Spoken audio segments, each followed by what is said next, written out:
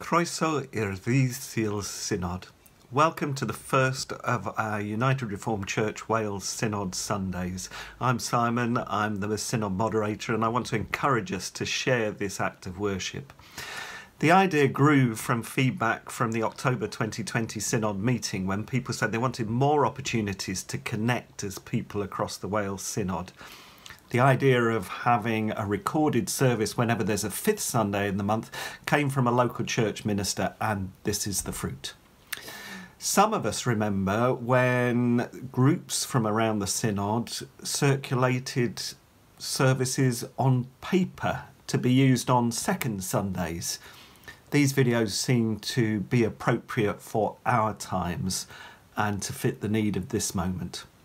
Sharing in this service reminds us of our different circles of belonging in the church, from local to synod to belonging to the body of Christ through space and time. This service can be part of local church worship, broadcast as part of online worship, or viewed by households on the Synod YouTube channel. May it help us to give thanks to God and find energy for being partners in God's work in the world. May it help us to feel part of something beyond ourselves. People from different local congregations or pastorates will lead the worship each time, and this time it's St David's Uniting Church taking the lead. Happens to be the church where I'm a member, so I'm helping with the prayers later on. But for now, I hand over to Michael Howells, one of the elders, for him to call us to worship. Sing aloud for joy. Conjure magnificent melodies, create meteoric metaphors. Reach for the heights of beauty and the depths of drama. Use everything to hand, all that you can make and all that you can imagine. Stardust and earth dreams, the music of the spheres, and the heartbeat of silence, the hunger of the heart, and the hope everlasting. Match the roar of oceans and the majesty of the mountains. Let all things magnify holy might. Let all things reflect holy light. For nothing is apart from, and all is a part of, God, whose immensity, mercy and justice are forever. Borada, good morning and welcome to St David's Uniting Church, Pontypridd, where we come to our first hymn of praise on this Synod Sunday, Cwm Rhondda.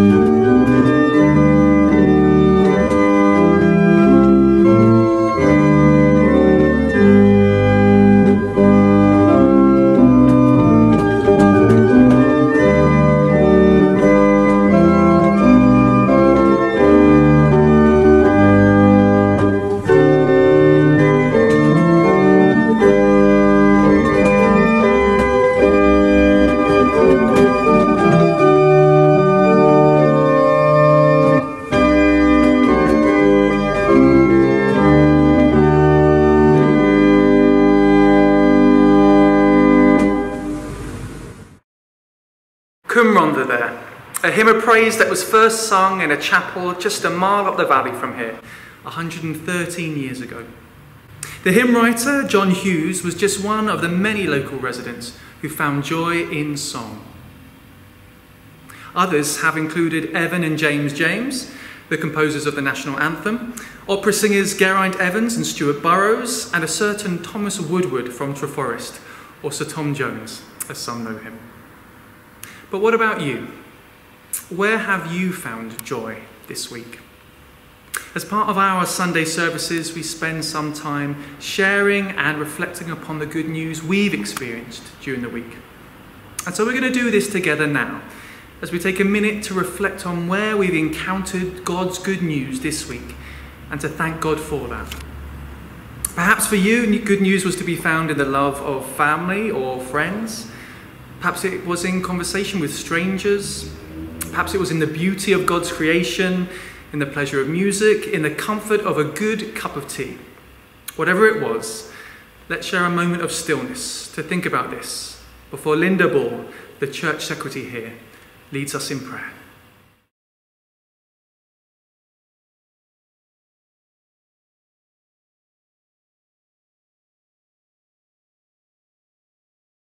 Let us pray. Living God, thank you for the glimpses of goodness that we've seen in the last week. The food and drink which have sustained our bodies. The friends, family and strangers who have blessed our daily living. The words of hope that have graced our hearing. As the days get longer and an end to our current restrictions get closer, we thank you for your love, which has sustained and surprised us through the dark days. We thank you that there is light in the darkness, and the darkness can never ever put it out.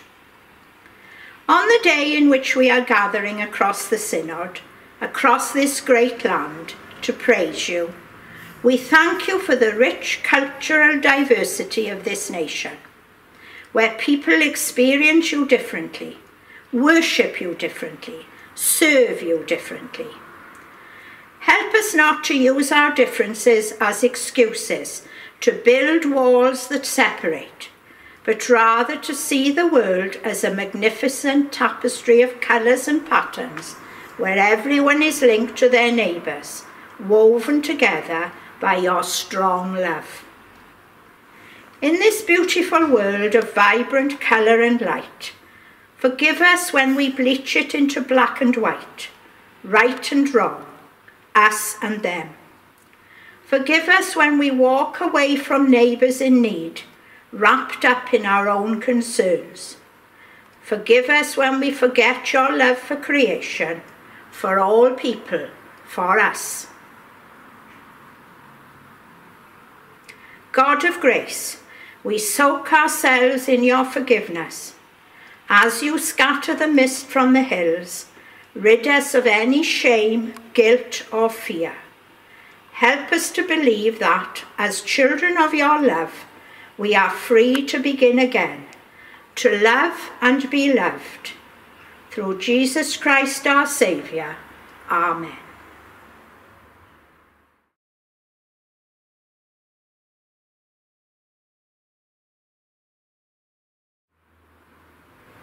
One of the things I'm most looking forward to with these Synod services is the chance to enjoy a snapshot of how URC siblings worship in different locations.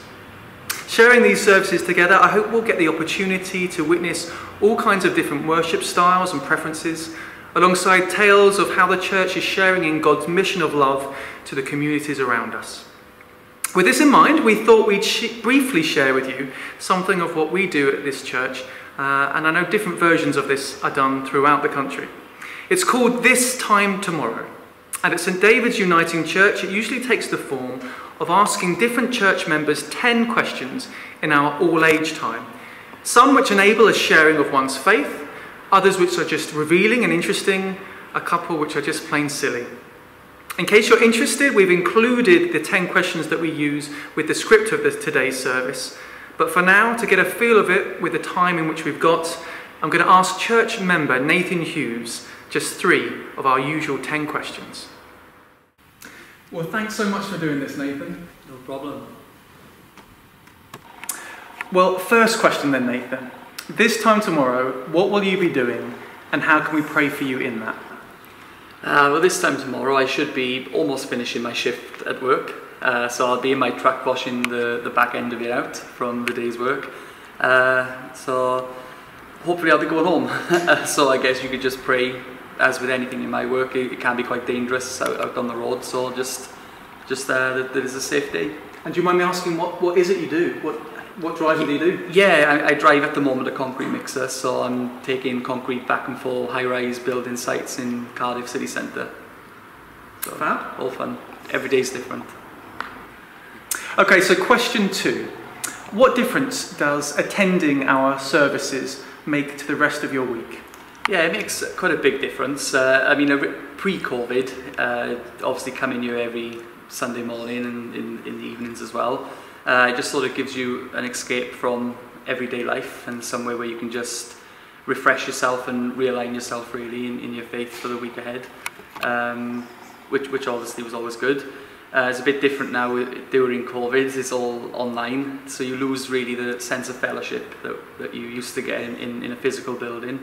And how I partake in it has changed as well, as I'm often driving now and I've just got it on through the radio, listening to it after it's happened and stuff like that. So yeah, it makes a big difference really. It just keeps me grounded really and refreshed. And it's nice to hear that we're accompanying you on your travels.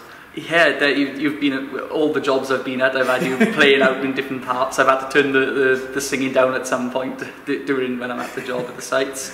So yeah, you've been all over. No Kiss FM, it's us. No, it's St David's United, yeah. Nice. Okay, third and final question then, Nathan. What's your favourite hymn or worship song? I mean, there's so many to choose from, but overriding I always go as a go-to to 10,000 Reasons. It just speaks to me, that song, so I would go with that. Fab. Yoch, Nathan, we appreciate this. And I encourage us all to pray for Nathan and everyone in our communities who have to work outside the home at the moment. But for now, we have Nathan's favourite worship song as we listen or sing along to 10,000 Reasons.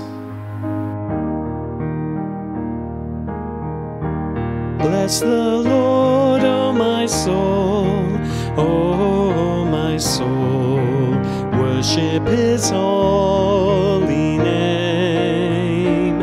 Sing like never before, O my soul, I'll worship your holy name. The sun comes up, it's a new day dawning. It's time to sing your song again. Whatever may pass and whatever lies before me, let me be singing when the evening comes. Bless the Lord, O my soul, O my soul, worship His holy name. Sing like never before, O my soul, I'll worship your holy name. You're rich in love and you're slow to anger.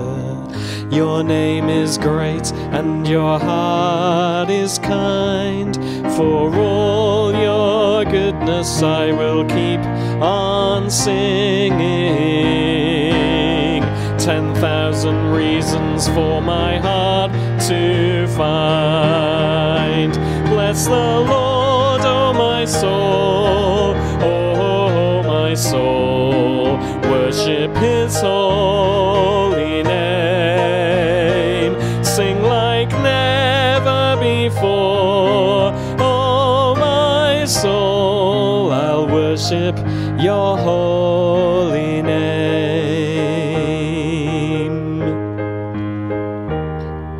And on that day strength is failing.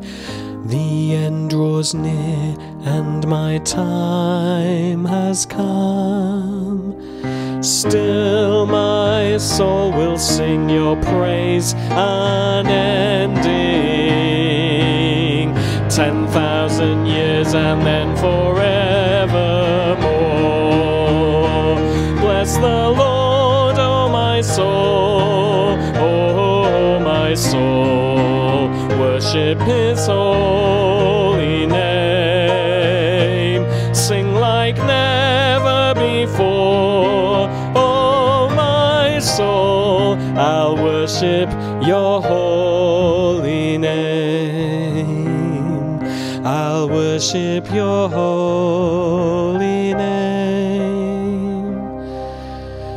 Yes, I'll worship your holy name. We come now to our scripture reading for today.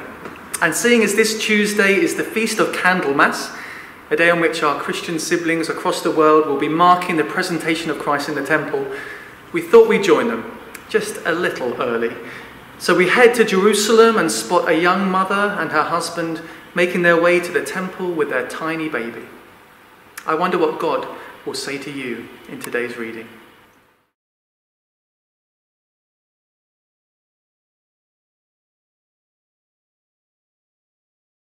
Hyd at y ddeugainfed. Cyflwyno Iesu yn y deml. Pan ddaeth amser puredigaeth yn ôl cyfraith Moses, cymerodd ei rieni ef i fyny i Jerusalem i'w gyflwyno i'r arglwydd, yn unol ar hyn sydd wedi ei ysgrifennu yng nghyfraith yr arglwydd. Pob gwrw cyntafynedig, fe'i gelwir yn sanctaidd i'r arglwydd, ac i roi offrwm yn unol ar hyn sydd wedi ei ddweud yng nghyfraith yr arglwydd, par o dirturod neu 2 giw colome.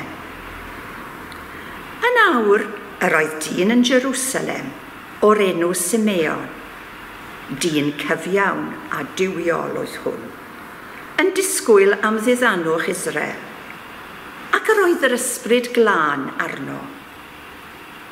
Yr oedd wedi cael datguddiad gan yr ysbryd glân. Na welai farwolaeth cyn gweld Mesaia'r arglwydd.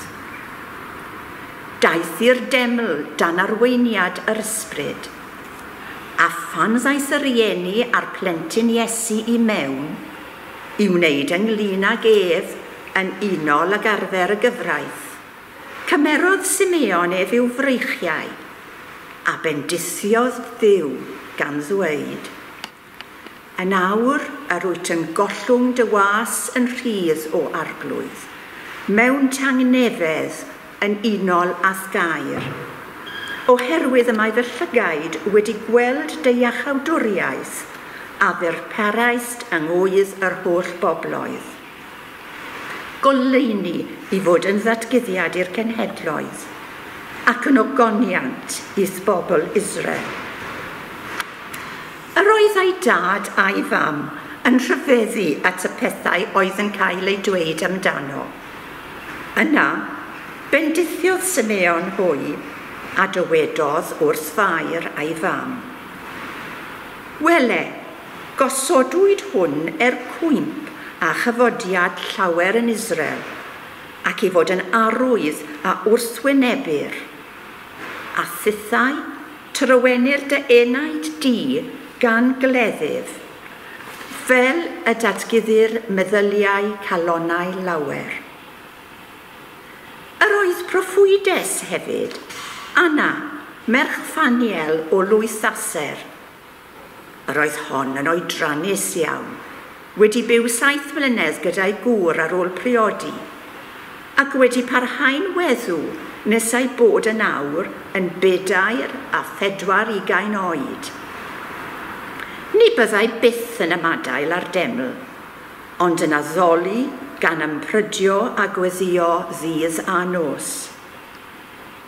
Ar awr honno, safodd hi ger llaw a moli Duw, a llefaru am y plentyn wrth bawb oedd yn disgwyl ryddhad Jerusalem. Wedi iddynt gyflawni popeth yn unol â chyfraith yr arglwydd, dychwelsant i Galilea i Nazareth, i tref ei hunain. Yr oedd y plentyn yn tyfu yn gryf ac yn llawn doethineb, ac yr oedd ffafr Duw arno.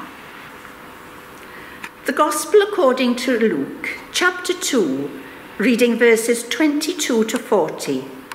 Jesus is presented in the temple. The time came for Joseph and Mary to perform the ceremony of purification, as the law of Moses commanded. So they took the child to Jerusalem to present him to the Lord. As it is written in the law of the Lord, every firstborn male is to be dedicated to the Lord. They also went to offer a sacrifice of a pair of doves or 2 young pigeons, as required by the law of the Lord. At that time, there was a man called Simeon living in Jerusalem. He was a good, God-fearing man and was waiting for Israel to be saved.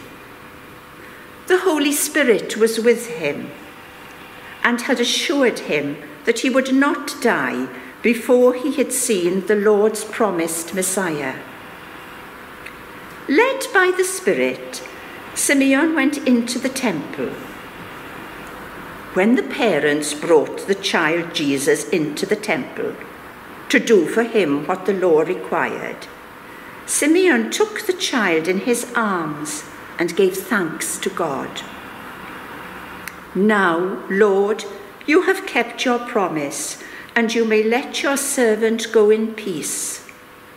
With my own eyes I have seen your salvation, which you have prepared in the presence of all peoples, a light to reveal your will to the Gentiles and bring glory to your people Israel.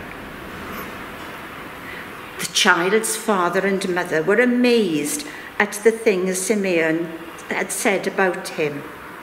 Simeon blessed them and said to Mary, his mother, "This child is chosen by God for the destruction and the salvation of many in Israel. He will be a sign from God, which many people will speak against, and so reveal their secret thoughts. And sorrow, like a sharp sword, will break your own heart." There was a very old prophetess, a widow named Anna, daughter of Phanuel of the tribe of Asher. She had been married for only 7 years and was now 84 years old. She never left the temple. Day and night she worshipped God, fasting and praying. That very same hour she arrived and gave thanks to God and spoke about the child to all who were waiting for God to set Jerusalem free. When Joseph and Mary had finished doing all that was required by the law of the Lord, they returned to their hometown of Nazareth in Galilee. The child grew and became strong.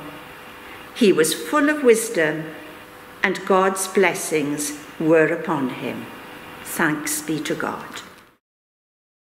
I know I'm not on my own in saying that there are some passages in Scripture with which I struggle and others to which I'm instantly drawn. Well, today's one, Jesus' presentation in the temple, falls squarely in the latter.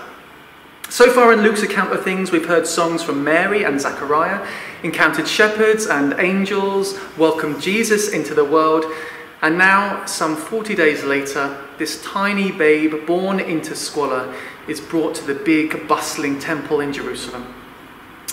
As observant first-century Jews, Joseph and Mary have made the journey to the city to present their child and offer a sacrifice as a symbol that he belonged to God.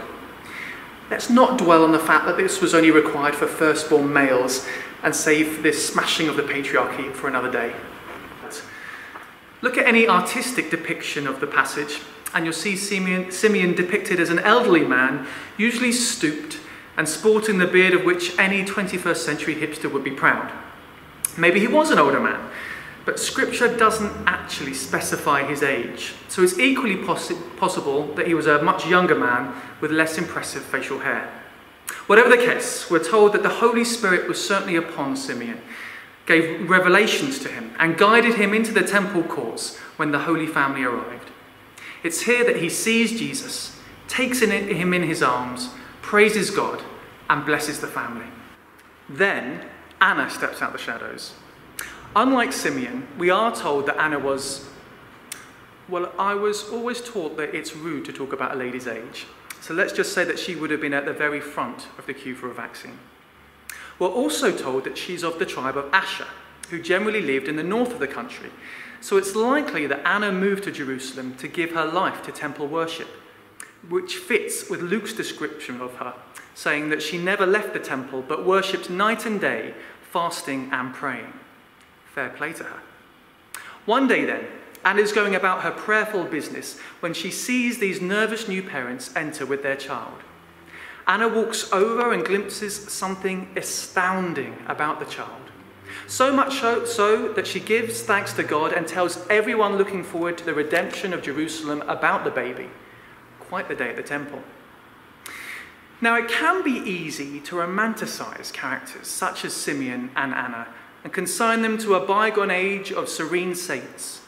But I reckon that the churches in our synod have a few Simeons and Annas within them. Take Simeon. Spirit-led, certainly, and maybe also a little overzealous in his actions. Just imagine Mary and Joseph coming to the temple, overawed by its splendour, the promises of the angels still ringing in their ears, inevitably sleep-deprived as all new parents are, shattered by their long journey, walking wearily inside, and suddenly this stranger skips over, scoops up their baby, praising God and declaring odd blessings at them.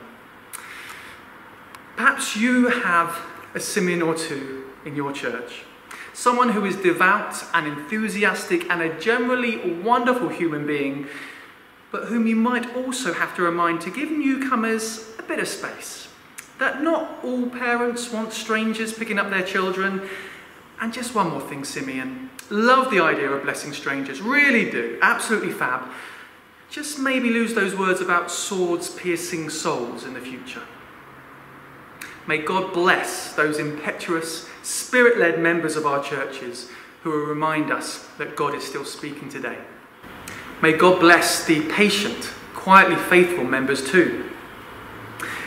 I hope it's not wrong to admit that there's something of Anna that reminds me of my nan when she was in the early stages of dementia. Just look at how beautiful those flowers are, my nan would say as we drove past an old roundabout that I'd never paid any attention to before. Or look at how red this strawberry is, she'd marvel while mine was already in my stomach. She would see things that others couldn't or didn't, and like Anna, she would point them out to anyone close by. I hope you know a few precious, perceptive Annas in your congregation. Those faithful women and men who can glimpse the divine presence in people and places that others overlook. All of which brings me to the three things that we might want to take away from this passage today. Well, it can't legally be a reformed reflection without three takeaways, can it? So we begin by attesting that God is a God of surprises. First century talk of the Messiah was generally about military victories and a liberated land. And yet when Simeon sees a poor couple offer the smallest of sacrifices as they present their baby at the temple, a baby who would have been making all the usual sounds and smells that babies do, Simeon knows that he has seen God's Messiah, the light for revelation to the Gentiles and the glory of Israel. No one could have predicted the Messiah coming like that. One might definitely say that that was unprecedented. Our scriptures tell us time and time again that God does not work in ways in which we would plan or predict, but rather through surprising people, practices and places. That God transforms the world through poor babies, radical rabble-rousers, crucified criminals, and Emmaus-bound strangers. God is a God of surprises. So may we not fear them, but seek God's presence within them. God is also a God of solidarity. When philosophers and religious leaders were teaching that human flesh was defiled and dirty, something to overcome and certainly to be kept away from God, God decided to slip into our skin and move into the neighbourhood. That's the scandal of the incarnation, that baby gurgling in the temple that day was God incarnate, showing us once again that God doesn't love things by excluding them, but by uniting with them. And so, just as Joseph and Mary took the Christ child with them as they left the temple and started out on that long, hard road ahead of them, so too Christ is with us in the mess and magnificence of our daily living. I will be with you till the end of the age, the child, then grown up, would tell his friends. Even in the darkest of our days, let us not forget that. So a God of surprises, of solidarity, and of salvation. My eyes have seen your salvation, Simeon says, holding the 40-day-old Jesus in his arms, suggesting that salvation is perhaps more about who Jesus is, rather than what he does. But whatever our views about the hows and whos, in Christ, God saves us from a life devoid of meaning and a world devoid of love. In Christ, God saves us from the stories that tell us that might is right, life is cheap, and only the fittest will survive. In Christ, God saves us from the despair in life or fear of death, for no situation is beyond hope, no place beyond transformation, no life beyond redemption with God. So, after all that, it's like I said at the very beginning. Simeon and Anna saw Jesus for who he was and told everyone around them the good news. May we now go and do likewise. Amen. Before one of our own Simeon-styled, spirit-led, age, undetermined members of our congregation lead us in our prayers for ourselves and for others, let's just take a moment to catch our breath and reflect on what God might be saying to us today. Can you think of a Simeon or Anna in your congregation? If so, how might you show them your gratitude and encouragement? Where have you seen the God of surprises at work in your life? What situation do you need to bring to the God of solidarity and salvation today?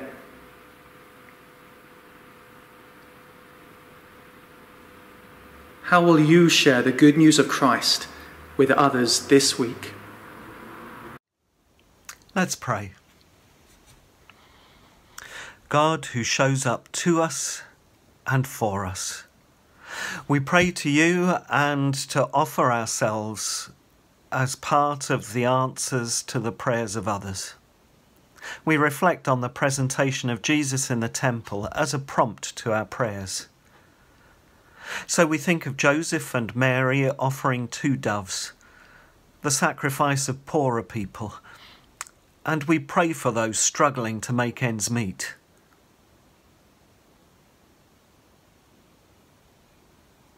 We pray for poorer countries lacking vaccines and technical treatments for seriously ill people.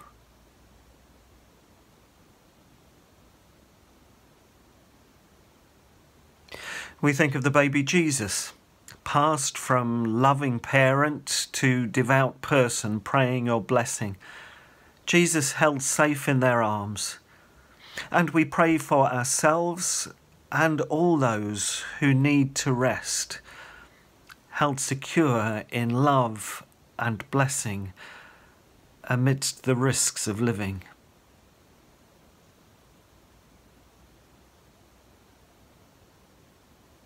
We think of the reactions of Anna and Simeon and pray for babies growing up at this time without seeing the smiles of strangers behind the masks.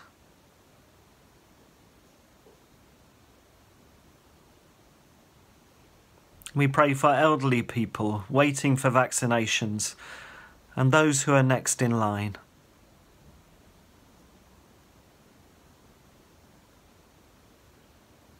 We pray for family life, and the family life expressed in the wider community of younger and older, couples and single and widowed, all lived out in a world of political tensions and economic inequality.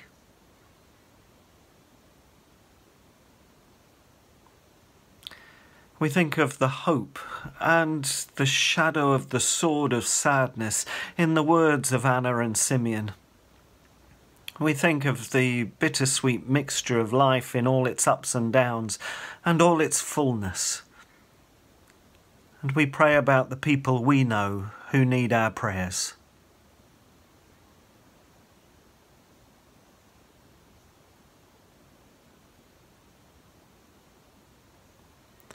We pray for those who grieve for the loss of loved ones and who grieve over the state of the world.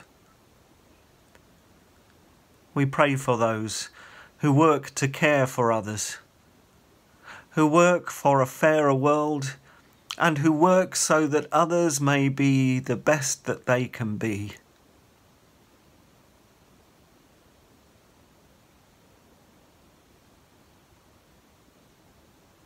And we gather all these prayers in the pattern of prayer which Jesus gave us, saying together, Our Father, who art in heaven, hallowed be thy name. Thy kingdom come, thy will be done on earth as it is in heaven. Give us this day our daily bread, and forgive us our trespasses, as we forgive those who trespass against us. And lead us not into temptation, but deliver us from evil. For thine is the kingdom, the power and the glory, for ever and ever. Amen. Our final hymn today is one that exemplifies the musical mastery that seems to bless the people of Pontypridd as we sing a song of praise whose tune will be familiar to you, but whose words were written by one of our own church members, John Henson. We sing together, The Sharp Winds of Change.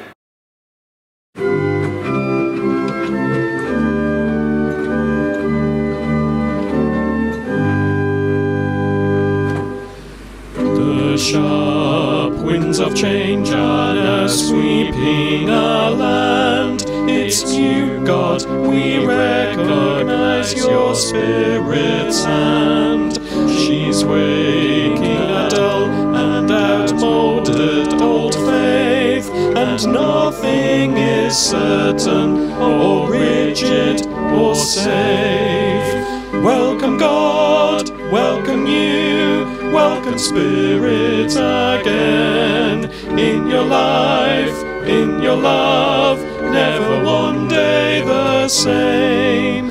We join as your family to work and adore your great world to care for, enjoy and explore. We thank you for leading us right where we are, for giving the courage to do and to dare, for lifting our hearts when our feelings were low, your laughter to echo, your beauty to show. Welcome God, welcome you, welcome Spirit again. In your life, in your love, never one day the same. We join as your family to work and adore your great world to care for, enjoy and explore. Through many a torment and many an ill, you've led us through valley and over the hill. We've marked pleasant vistas and frightening scenes. The country we long for will outshine our dreams. Welcome God, welcome you, welcome Spirit again. In your life, in your love, never one day the same.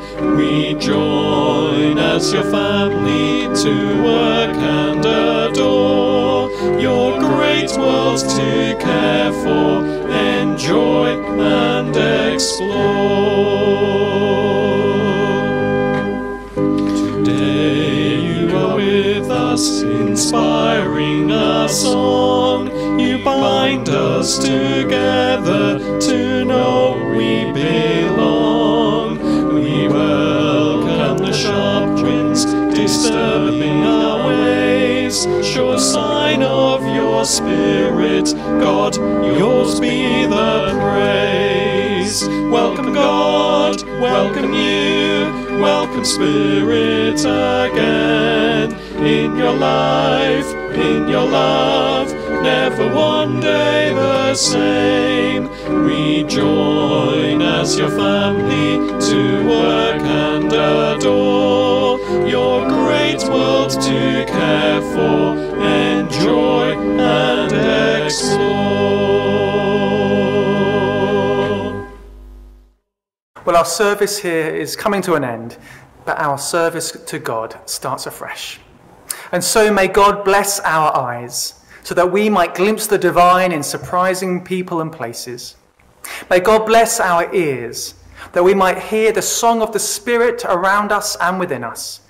And may God bless our bodies, minds and souls, that we might share and show God's extravagant love with all we meet today, tomorrow, and every tomorrow. Amen.